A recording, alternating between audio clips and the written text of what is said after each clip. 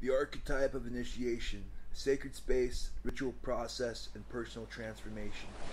Lectures and Essays by Robert L. Moore. Sacred Space. Let me start with a few words about my interest in the topic of sacred space and ritual process. In addition to teaching psychology and religion at the Chicago Theological Seminary, I am a diplomate analyst of the Alfred Adler Institute, and I am currently an analyst in training at the C.G. Jung Institute. I have private analytic practices in Hyde Park and Evanston. As chair of the Religion and Social Sciences section of the American Academy of Religion, I explore the relationship between psychology and the phenomenology of religion. I have done a good deal of field research in the area of minority religions and occultism, and co-authored with Gordon Melton a book entitled The Cult Experience, Responding to the New Religious Pluralism. I have also been studying contemporary understandings of ritual. The September 1983 issue of Zygon, Journal of Religion and Science, included the proceedings of a symposium I organized for the Institute for Religion in an Age of Science on Victor Turner's work on ritual and human adaptation. His article in that issue relates brain, body, and ritual and presents the relationship of archetypal theory to culture, the brain, and neurophysiology. Last year, during my sabbatical, I studied the implications of Turner's work for the field of psychology and religion and for spiritual leadership. I have also been studying the relationship of sacred space to this field, and some of the material here was included in a book I am currently co-editing, Anthropology and the Study of Religion. Presently, there is a revolution in the understanding of sacred space. To start with a referent for each reader's own experience, Diagram 1 depicts the normal developmental periods and major life transitions described in Daniel Levinson's book, The Seasons of a Man's Life. The quest for regenerative liminal space usually occurs during some form of life transition, whether elicited by one of Levinson's major life cycle changes or some unexpected trauma. Everyone has some personal knowledge of this quest, so I urge readers to reflect on their own experiences of sacred space as they read this material. When people act crazy by conventional standards, they are often searching for some kind of extraordinary space that will allow them to leave an old phase of life behind and experience initiation into an entirely new phase.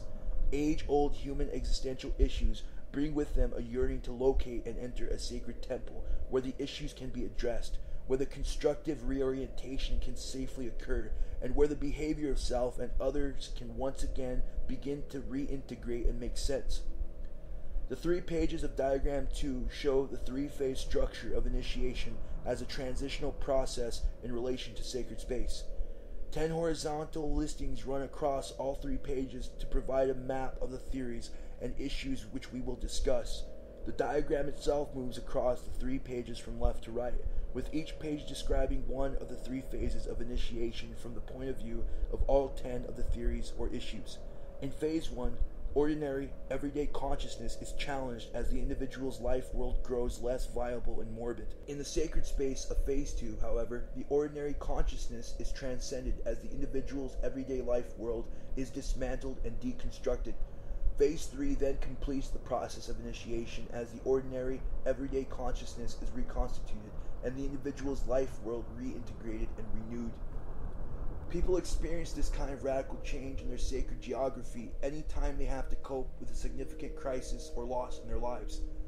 As shown beside life events in the first horizontal row of Diagram 2, the 3 elements of crisis, grief, and reintegration each represent one of the 3 distinct phases of an initiation that moves away from the life world where the crisis occurred into a new life world adapted to the new situation.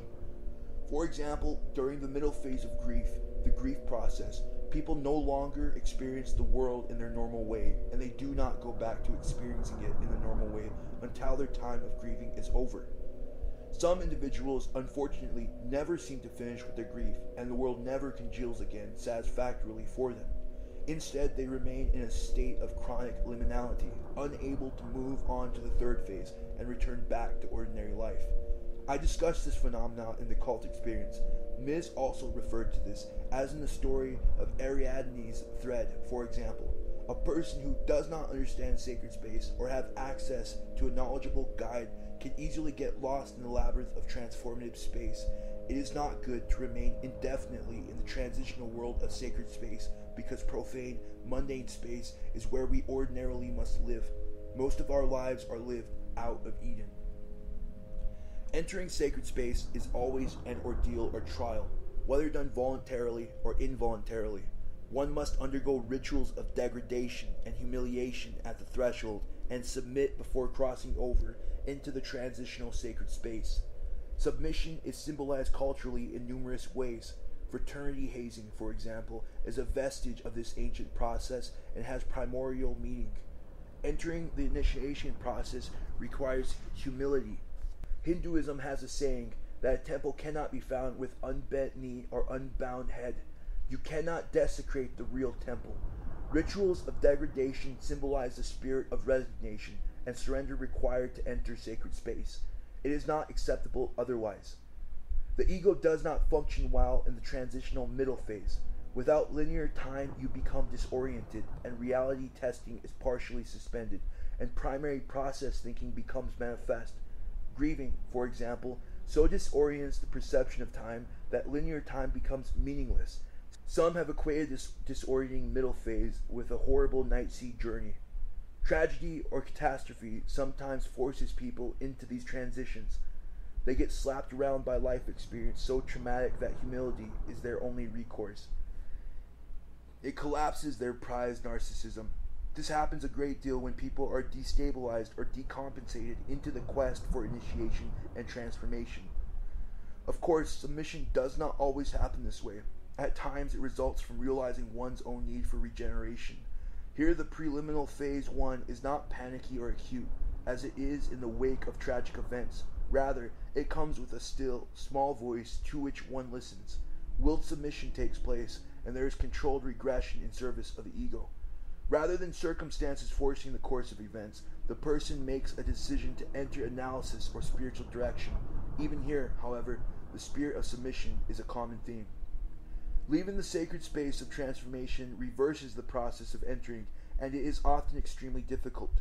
Some kind of help is usually needed, a foot to boot one out, or a hand from the new profane world to reach in to pull one out.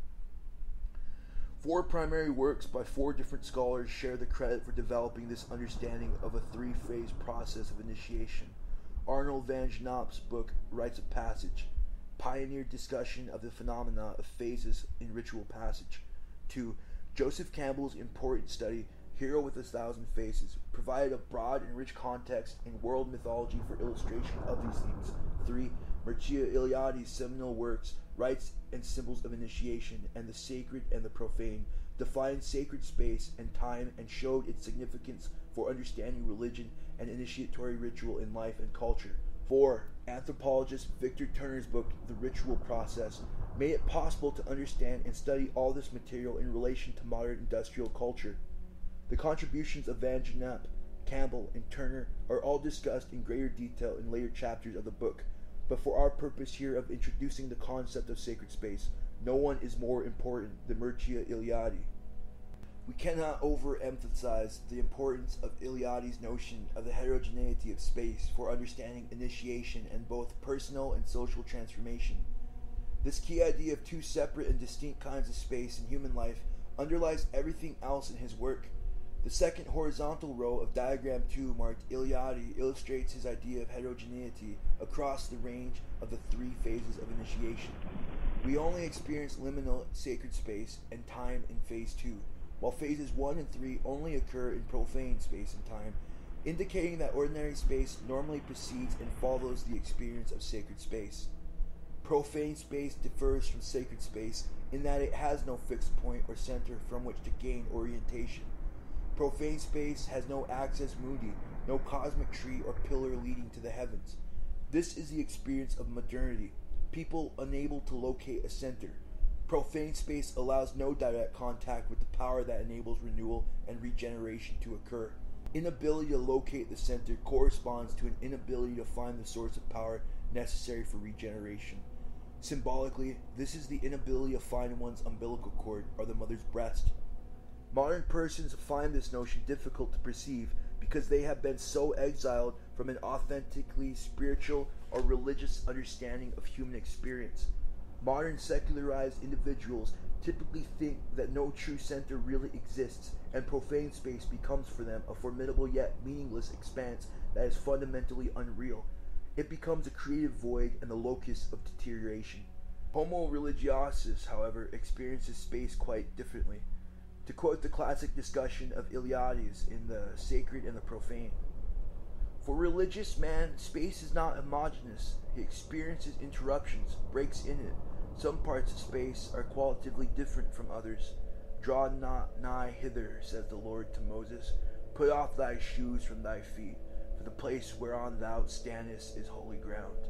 There is, then, a sacred space, and hence a strong, significant space. There are other spaces that are not sacred, and so are without structure or consistency, amorphous.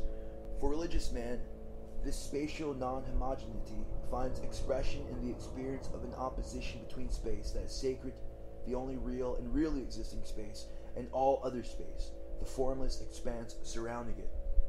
Thus, the possibility for regeneration of the world occurs through tears in the fabric of ordinary profane space. Iliade calls such tear a hierophany, or manifestation of the sacred.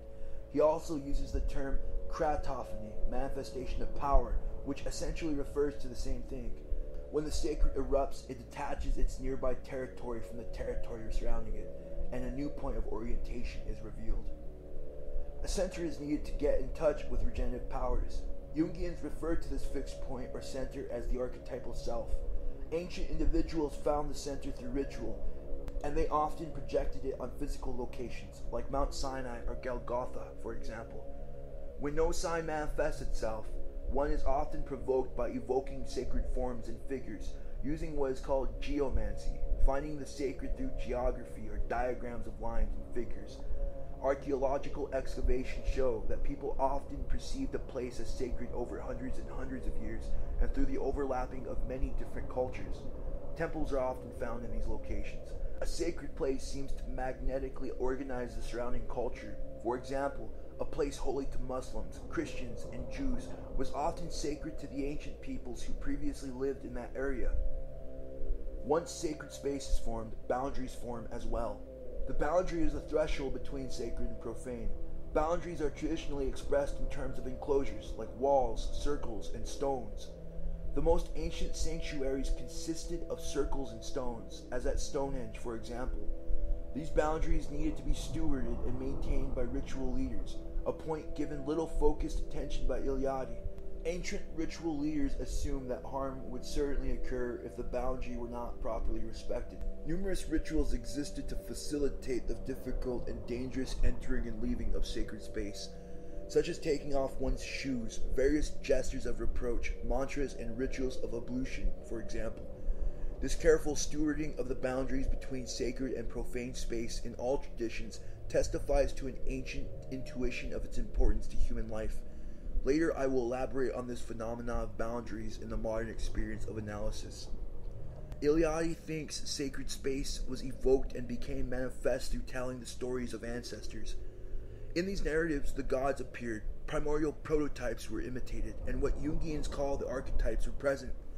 Iliade does not use the term transition states for regenerative space, but he understands that the experience of sacred space resulted in regeneration. Tribal peoples who understood this, believing that when they created sacred space, they regenerated the whole world. Contemporary research into transitional space supports this view.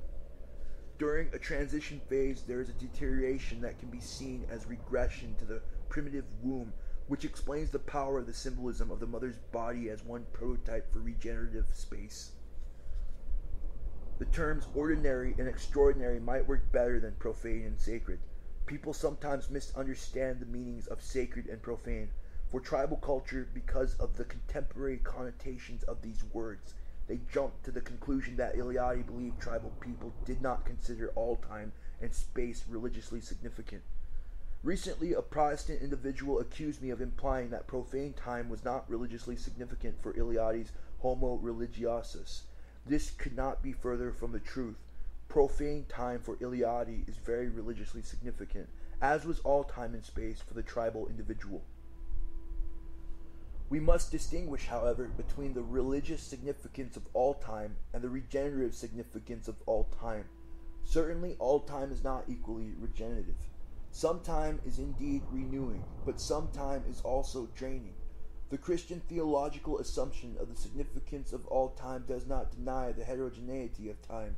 Tillich's theology of history, for example, does not overrule the common personal experience that some times and places have healing effect, while others are draining and even killing. While also history may be interpreted as ultimately regenerative, space and time, you can still recognize that it contains many smaller components within its larger cycles of destruction and renewal.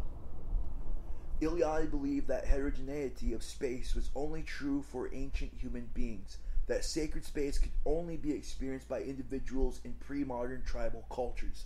He notices a few traces of sacred space, but nothing really regenerates. He says, profane space still includes values that to some extent recall the non-homogeneity of religious experience of space.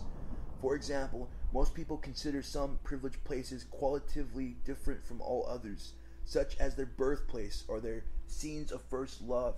Such places still retain an exceptional, a unique quality for even the most frankly non-religious people, as if they held revelations of reality. They go beyond those of ordinary everyday life. For another example, war veterans often report experiences of transcending reality on the battlefield that they can relive at veterans meetings by remembering together the various battles they fought. War and violence often function to evoke such an ecstatic different level of reality for many people. Nonetheless, Eliade believed that a homogeneous view of space has radically impoverished modern industrial culture. He believed modernity underwent such a fundamental fall that people today are shut off from any real experience of regenerative space. Though Eliade understood how the homogeneity of space relates to regeneration in human experience, he gave no insight on how to locate sacred space in contemporary culture or how it might function in the modern world. That further development came from Victor Turner when he addressed the problem of fragmented liminality pervading modern culture. Of course, Eliade found many residual manifestations of the sacred in traditional monotheistic cultures, and I have noted elsewhere that many contemporary pagans, such as practitioners of ritual magic, also seem to have a deep understanding of sacred space. Sacred does not equal God for Eliade. The consistent factor in pre-modern time was not belief in God, but belief in some kind of regenerative power or libidinal energy that could be tapped into for personal and social regeneration. Unfortunately, few scholars today understand the importance of Eliade's concept of heterogeneous space. Eliade himself did not carry the concept over into modern times. He believed that heterogeneity of space was true only for ancient human beings. We must move beyond Eliade in this regard. His view that space is only homogeneous for modern individuals is erroneous. This is one reason his work is not being used more today to interpret the experiences of contemporary life. Audience member. Perhaps he says that just because it appears so. I can think of some people for whom space and time always appears to be the same. More. Space does indeed appear to remain the same unless you have the proper tools for looking at it. Victor Turner, whose work we will consider in the next chapter, provides the tools for discerning that space is not completely homogeneous in modern experience. Turner thus serves as a bridge between contemporary theorists and Eliade and Van Gennep. It is important to emphasize that for Eliade, sacred space could only be experienced in pre-modern tribal cultures. He recognized that those cultures had ritual elders, technicians of the sacred, who taught and interpreted the experiencing of sacred space, but he does not adequately emphasize their role in the presence or absence of sacred space. So I agree that it is difficult for modern persons to locate sacred space, and it is also difficult to find knowledgeable elders to steward it. Indeed, based on my research, without the wisdom of the ritual elders, space would have appeared homogeneous even in pre-modern cultures. These elders served as diviners, and they knew how to look for the signs of regenerative space. Eliade, unfortunately, put too little focus on the important interference between sacred space and ritual leadership, and Turner also failed to see its importance. Both of them implied the relationship, but it needs much more explicit expression than they gave it. I try to do that in my own studies, particularly those on ritual magic and contemporary occult groups. For contemporary culture is not as totally secular as Eliade, Harvey Cox, and many other writers in the 60s thought it was. Their notion of secularity sounds today like the imagination of secularized upper-class professional academicians. Sociological studies constantly show that religious experiences and even paranormal and mystical phenomena are common among many individuals in modern society. Much of the fragmentation in modern culture results from inadequate containment of people's authentically numinous experiences. Religious congregations, for example, could serve as vessels for sacred space, but very few people understand them in this context. Individual congregations lose a critical aspect of their reason for being when they cease to serve as containers for sacred experiencing, but few clergy understand this concept in enough depth to apply it. Some recent flourishings of group work does include this dimension, but the experience of most people today does not. In contemporary church life, as actually practiced, sacred space is too terrifying for most people to handle. For inside it is the repressed returns, and opposites are no longer split into neat black and white compartments. Most clergy today do not understand sacred space. The mainstream clergy has domesticated sacred space and time and chosen not to preside over profane space and time and try to inject into it whatever meaning they can. Their attempts to achieve some kind of communitas often comes across as "hi y'all," and their efforts to use liturgy often seem naive or merely ceremonial. Turner distinguished ceremony from ritual in that it upholds the status quo and does not, as Jungians would put it, allow the shadow to appear. Current religious practice in mainline Protestant denominations, for example, has almost no sense of sacred initiation. Even baptism as an initiatory rite no longer carries significant numinosity for many people. The same holds true for many other rituals in the contemporary church.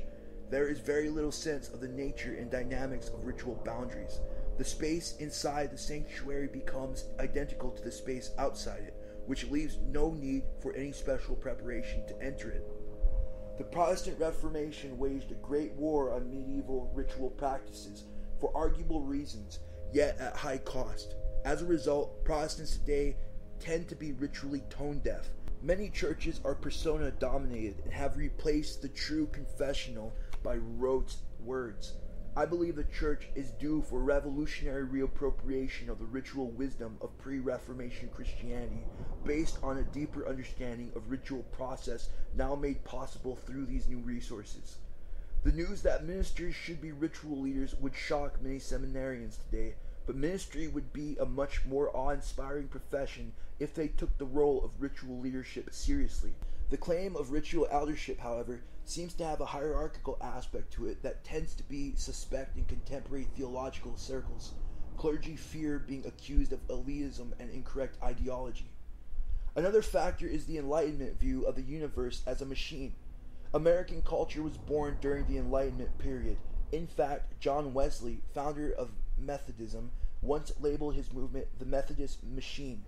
This metaphor helped lead the church to the formation of corporate ecclesiastical structures as they are known today. These kinds of root metaphors used to describe human life and experiences are very powerful. In Jungian terminology, one equates the metaphor of machine to a functioning of ego, that is, a technical mechanistic stance informed by what Tillich called technical reason. A heroic ego tries to work out every crisis or transition from the ego position with no consideration of the periodic need for the ritual death of the ego. In fact, however, successful transition requires a deconstruction of the ego followed by a reconstitution in a post-transition ego structure.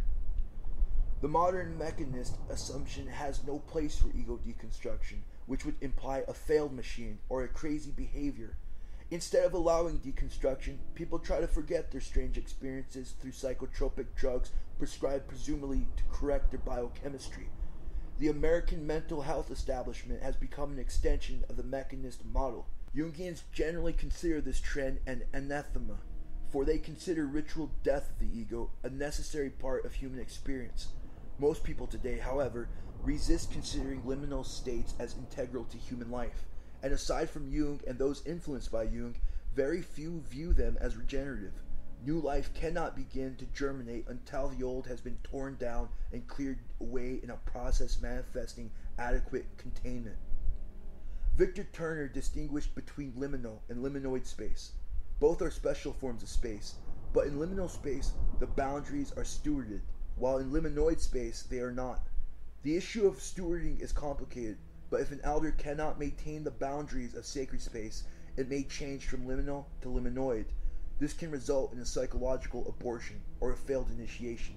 In fact, there are a large number of these. It also happens that people stay in sacred space too long and are unable to leave, a mark of what I call chronic liminality.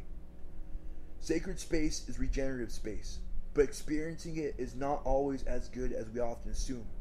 Liberal Christians especially seem prone to romanticize or sanitize experience of the sacred when in reality it is not pleasant most of the time. It can be experienced as horrible.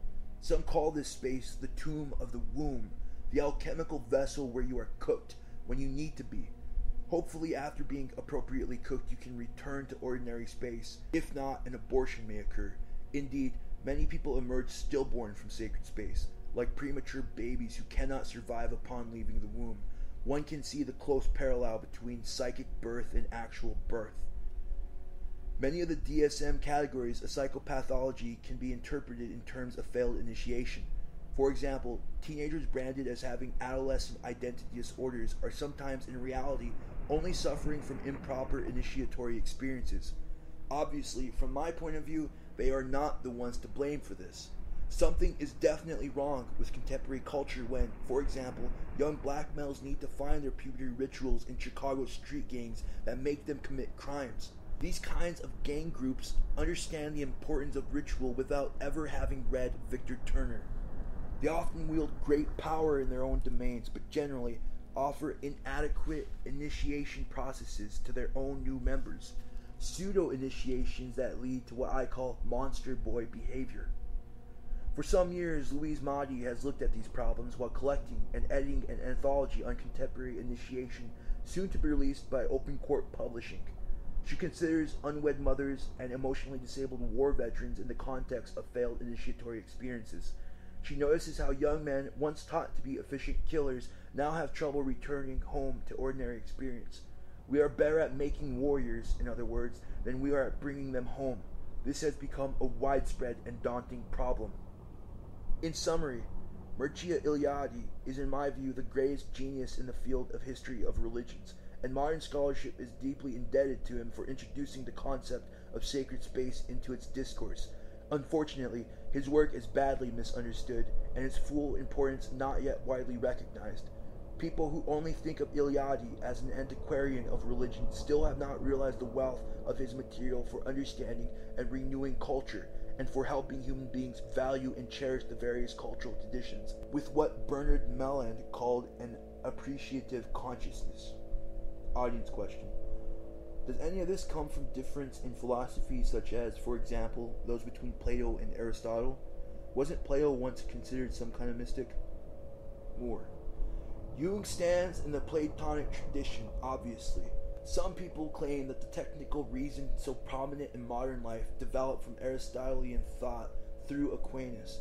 Personally, however, I tend to believe that the intellectual history of this material is too complex to reduce it to the differences between Plato and Aristotle. The trends can be overdone.